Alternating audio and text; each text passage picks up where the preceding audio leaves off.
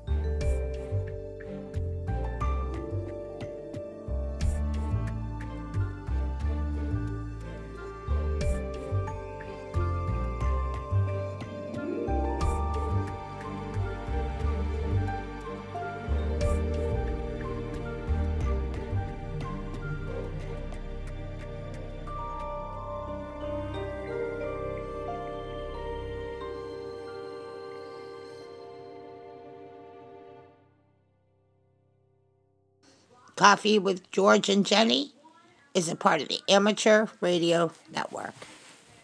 All right, you see these symbols, and you know right off the bat that this is a way to bring down the elections and bring down the nation. And I want to introduce the topic tonight or today on the protests that are going on throughout the United States now. Um, George is going to be coming in on the show here in one moment, and he's going to give us historical context. You can see also the headlines, Drudge Report, Urban Warfare, and this is all before Tuesday. So apparently the elections are pretty important, and what happens in the United States does matter. And George, you're going to come in here right now. We're going to welcome George back to the show. Thank you, George, for joining the program.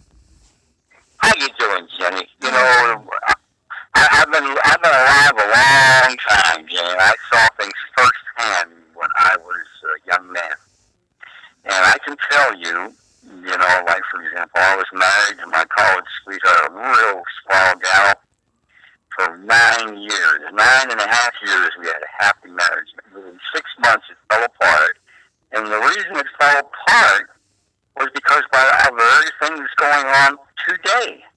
The year was 1965, I remember well, when we got married. Well, something significant happened in 65. You know, we had, if you go back in our history, you can plot big changes from 1965. No-fault divorce was passed. The board Kennedy convinced the Congress to throw the immigration quotas out the window and basically throw the borders wide open to anybody and everybody to come in here with no, basically little or no restrictions. And a lot of feminist legal ideas were pushed on our culture, and they bought this dogma, this poison. Now, where did this start from? Well, it started from the Civil Rights Bill in 62, 63, you know, and the whole idea of the Civil Rights Bill was to help black males get traction. Well, the Southern senators, knowing that this bill was primarily aimed at the South, were very clever buggers, and they said, let's add as a rider women onto that bill. Make them an oppressed minority, ex-slaves and all that. And that way, they have so many women working in those factories in the North that we'll give them a taste of their own medicine. And they were successful in doing that. So now, privileged white women who were never slaves or anything else were now the equivalent of blacks, which meant an employer, in order to fulfill the government quotas, could hire a white woman. He didn't have to hire a black man. And if he hired a black woman, that was two clicks, a woman and a black. So they completely undercut the whole thrust of the civil rights movement. So now you had feminists who, up till then, had been obscure little group in a corner that nobody paid a whole lot of attention to with their lesbian activities and their crazy dogma. They now became front and center stage and were given a blank check to run wild in the country. And from 65 on, they passed no fault divorce, feminist lawyers. The divorce rate exploded. It was no longer Father Knows Best, Ozzie and Harriet, the Donna Reed Show. All those programs were one after another eliminated and replaced by the glory of single motherhood and lesbian relationships and all the stuff we have today on TV. Well, across the board, in the universities, in the high schools, the kids were taught to be ashamed of the United States. That it was founded by old white men, slave owners who never did anything any good, and this Constitution was just crap, and on and on. Now, after you have, then of course, like I say, with broken families, 60 million abortions being promoted. We kill 60 million of our own citizens, and then we bring in 60 million illegals because we have no workers. And the whole tragic story goes on and on for decades, Jimmy. It goes on until we end up with a whole army. And then the Vietnam War came on. Oh boy, that was the biggie. Vietnam War. Well, they organized an army to fight against the war, and they were very successful, these young people, in stopping the war. Well, that army never disbanded. They just put their signs in their basements and all their protest gear, and then the next cause was feminism. After the war was stopped, they said, well, we're not going to disband the army. We'll go, and so they rioted about feminism. Well, it went on like that, one issue after another. The army never disbanded. Climate control. And now, of course, it's this individual being allegedly done in by a police officer in Minneapolis. So now the army comes out of their bases with their ready-made signs, their organization, and they're all ready to go again. And the idea is to get Donald Trump, the white supremacist, as far as they're concerned. They've been propagandized in the school systems, the high schools, the universities, to hate their own country. And, of course, Trump symbolizes traditional USA, so they hate him, and there's a target fixation about getting rid of him at any cost. So we have to spin every event into an anti-Trump deal or a white supremacist deal. And that's what's going on, Jenny. You have a product of decades of left-wing, particularly feminist intrigue, manifesting itself. They've been mass-producing these young people, brainwashing them horribly in these, not only high school, junior high, grade school. I mean, 12 years of brainwashing in the public school system, followed by at least 4 more years of super brainwashing on the so-called college campuses, and graduate school. It gets even worse. And then out in the streets, 10 people make a phone call, each of those people make 10 phone calls, and before you know it, you got 1,000 people meeting at 33rd and Line or wherever in every city with ready-made signs, and they're ready to scream and yell, and they've got all these. You notice how well equipped they are with masks. I mean, this resembles an organized army. This isn't just an organic, spontaneous thing by citizens. Hell, this army never disbanded, Jenny, from the days of the 1960s. It's just been recreated, reinvented, repackaged, and the latest gig is get Donald Trump at any cost. And that is basically what is going on here. All right? Oh yeah, and then they call anyone that has is black that has a idea what's going on. They call them Uncle Toms, and they deflect from what the conversation really is about is a dialogue. And you notice, like when I showed you guys the headlines for the Drudge Report and the symbol, those were all painted on the places where there was looting, and it's sick to watch the looting. It's sick to watch the what a disgrace. After what George Floyd and his family have been through, I'm saddened that their family has suffered, and then to see this exploited, because that's really what is going on. Is you're saying that these groups have been well organized for years, and they're just waiting for an opportunity to bring this country down this way, and that's what Jenny, a lot of reports have been about. can I say something, Jenny? Sure, go ahead. If the, if, if the country was really that bad, if they thought it's a big planet, Jenny. I've been overseas. I see how other people live. There's planes, trains, boats, uh, and everything else leaving every day for anywhere you want to go. Nobody is stopping any citizen in the United States with a passport to go anywhere in the world to find paradise.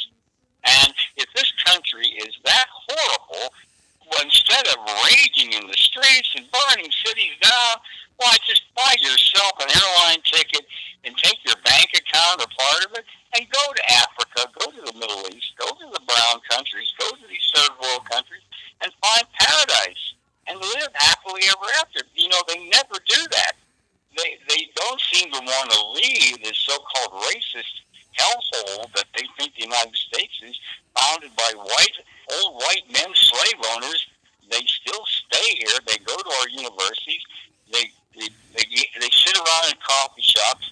They're going to somehow overthrow the country, but they never have a plan as to what they're going to replace it with. I haven't yet seen any of them other than anarchy, other than tear it all down, blow it up, burn down the stores, steal everything from Target. Other than that, I don't see any plan coming out of these people other than pandemonium. So, it's hard to believe they're for real as far as really creating a better world. Sounds like a bunch of spoiled brats who've been brainwashed to just be disruptive. They're useful idiots for a grand conspiracy of some kind, our enemies to overthrow the United States, and they use this ignorance and innocence abuse so easily. It's so easy to persuade young people. You get them in a classroom, they're an audience. They can't go anywhere. They paid a ton of money to be there, and then you feed them this cleverly contrived. The Nazis proved how easy it was to create the Hitler Youth. They took perfectly beautiful German children who loved their parents, and within 6 months they had them believing that the state was their parents and turning in their own parents to go to the death camps. You can look at movies like Swing Kids or any of the War of the White Rose, and it's all right there. And they were so successful in brainwashing an entire intelligent, well-educated nation.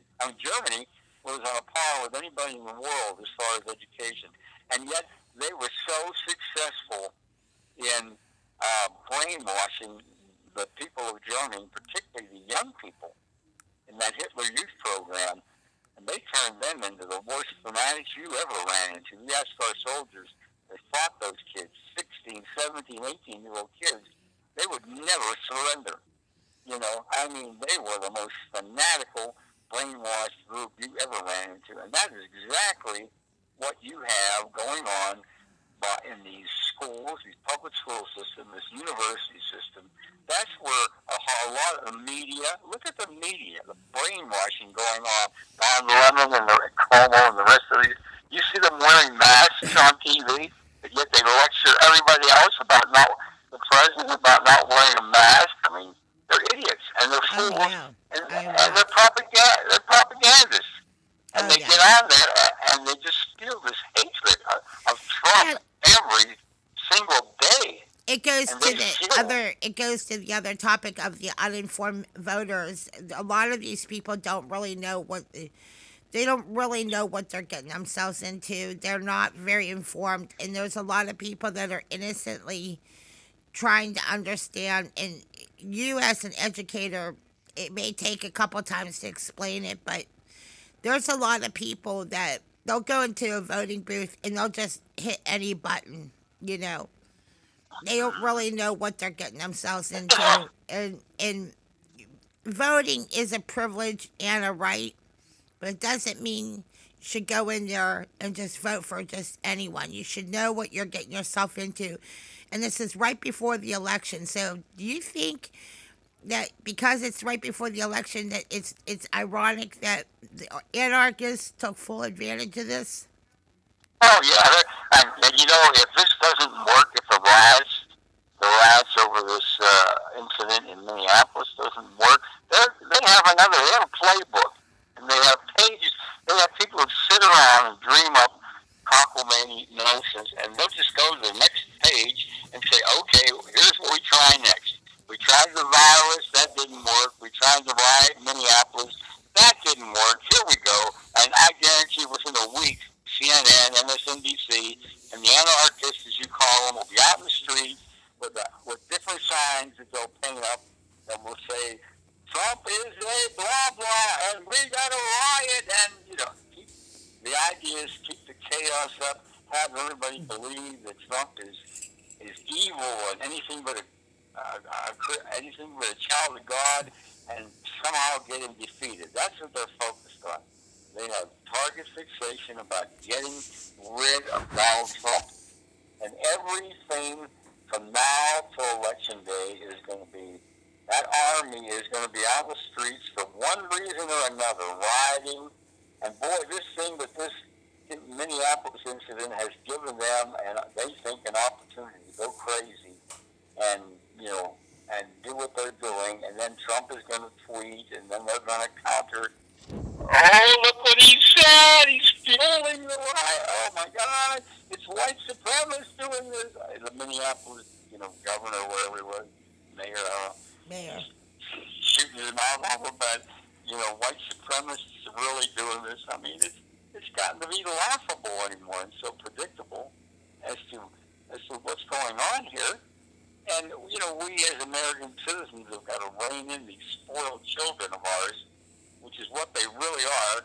They have the best life in the entire world. They can sit around in coffee shops or park their butts in some university and party nonstop, basically, and dream up the next protest they're going to go to. You know what I mean? Yep. And there's a lot of people I know personally. I know people that are paid. This is what they do for a living. Yeah, And I personally exactly. know somebody very close to me who goes to these events and they get a 401k plan. They have a dental plan. They have it all. They're actually Right. on a salary. Oh yeah, Yeah, I mean exactly. that's not a joke either. Well, Jenny, if they were in Africa or the Middle East or in South America, they'd be working so hard every day just to put a few scraps of bread on the table. They wouldn't have time to be protesting much. But in this country, we are so wealthy, these rich, privileged, and even not so rich young people on welfare or whatever, in paying student loans, they have all the time in the world to sit around. They're so bored with their college crapola and their women's studies programs that they can, where they get radicalized, they can plan the next demonstration. And they sit around hatching, like I said in their playbook, hey, what's the next scam we can run on Trump? And I guarantee you, they got 10 pages waiting in that book, waiting to be played out. If one Well, doesn't work, you just turn the page and we go to another game plan of how to get Trump, another issue, whether it's Orange Man or his son or his Slovenian wife or some woman saying, Trump smiled at me 35 years ago. I felt offended and raped by his eyes. And then they'll play that feminism. up. Yeah. Oh, Oh man. yeah, I mean, feminism. it never ends, and it won't end even after he's reelected. I guarantee you they'll be trying to impeach him again for something. I Oh yeah. guarantee it. And his entire second term, there will be demonstrations. There will be this. There will be accusations. There will be every cockamamie every time something happens in a country as big as the USA. In a country our size, there's always something going on Well, in we're some wrapping it city. up here in a minute, but it's been a good discussion. You really gave us some history about that, and it's comforting to know that we know the truth. That this isn't something that no one's saying that what happened to George Floyd was acceptable. What it is, though, is that anarchists took full advantage of this right before the election, and it's predictable. We just sat there. I was watching Fox News earlier, and Van Jones was mentioned in the Drudge Report. So, you got the last word, George. Here, you got about a minute, and we can wrap Well, it up. we used to have a country where the adults ran the country, particularly the good and worthy men. And now we have a country where the children are running the country, apparently. You know, or trying to run it. And this, you know, Saul Alinsky said, whoever owns the streets owns the agenda. Who owns the agenda owns the government. And we And see we what's have going to. on right now. That is That's it. exactly the play, the page they're playing out of Saul Alinsky. They're trying to own the streets, own the agenda, and get rid of Donald Trump. And you know, we got to wake up as adult men, particularly, Yep. get back our role as Yep. fathers, husbands, and leaders in this country, Right. instead of sitting back and let a bunch of crazy feminists tell us that we're no good and we're all rapists, unconvicted rapists, and all this other nonsense that they peddled since 1965. And, you know, and Yeah. throw that yoke off the back and get back to get busy operating this great nation in the truest sense like it once was. It was a good and fair place where everybody in the entire world wanted to come to and live in. And there was Well, a reason, and it wasn't because it was a racist, horrible, nasty place full of white racists. It was a land of opportunity and milk and honey, and the whole damn world is trying to get in here, you know, from all these black and brown okay, we're wrapping it up. countries. Yeah, So there that's it it is, for you our know. broadcast. But thank you so much, George, because you offered so much insight. Thank you, guys. I'm glad. Adios. Adios, amigos. We ride for the border. Coffee and News is a part of the Amateur Radio Network.